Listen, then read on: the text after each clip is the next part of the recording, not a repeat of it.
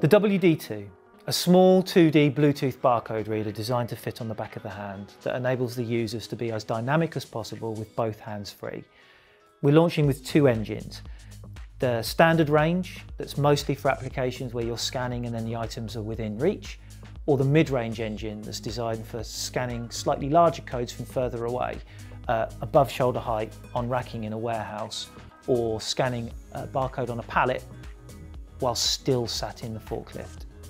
Both the standard and the mid-range are identical in form factor. Both use pogo pins with magnets to dock onto the electronic hand strap, but we've added an additional layer of elastic just to keep it in place for more dynamic movement.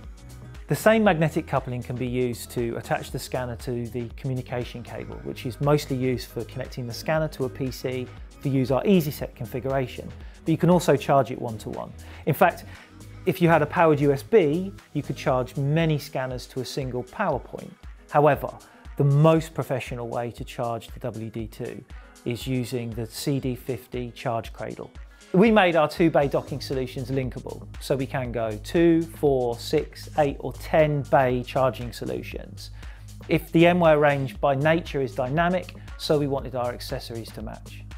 As wireless devices, the units are powered by batteries. And based on our high volume of scans with full LED, audible and haptic feedback, the units can last for over 8 hours. And at optimal charging via the CD50, we can charge from flat to full in under 2 hours. The WD2 communicates with the host device on Bluetooth 5 and by default communicates as a keyboard. So in applications and web browsers, it inputs manually as if you were typing data. The other protocol is BLE, which enables you to design programs to get scanned data via a dedicated port. Thanks for watching, and for more information on the Nwear range, follow the link.